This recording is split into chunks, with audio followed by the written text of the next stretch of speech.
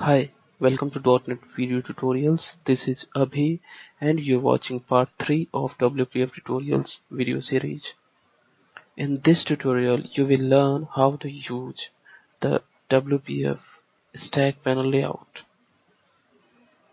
Basically, stack panel is used to align the data or controls inside it either in vertical or in horizontal manner.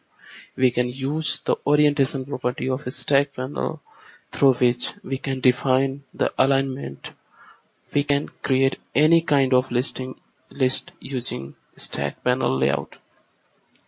The WPF controls like combo box, list box or menu uses the stack panel internally.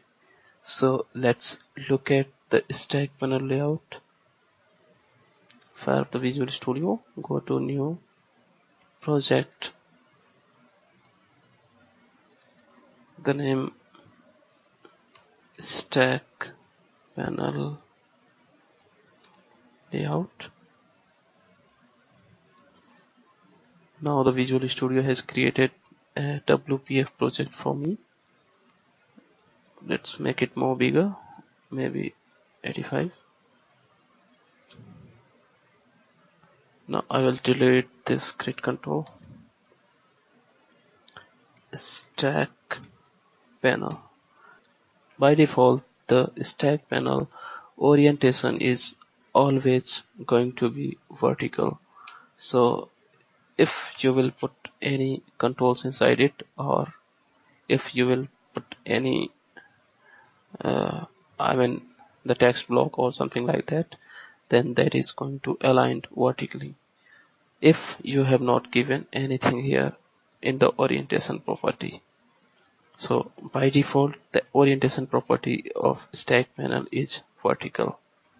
Let's put some button here, button, and the content is submit.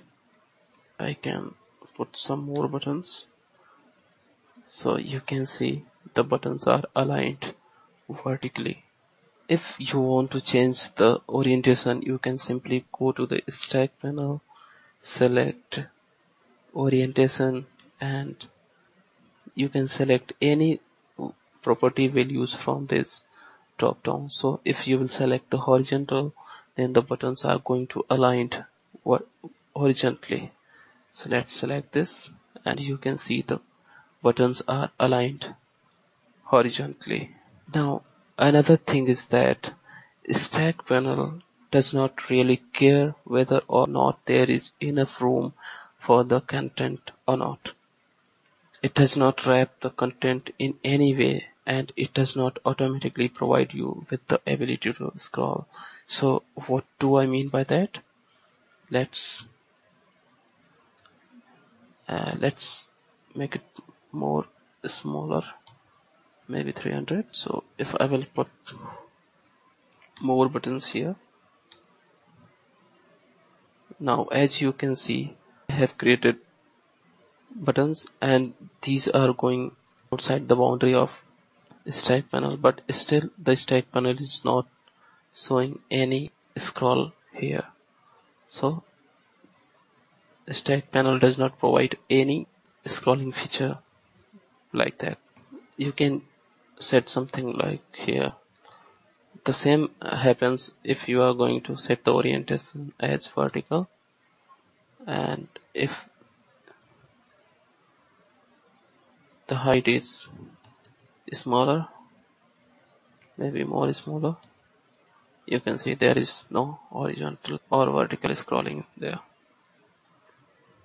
That is just simple, nothing.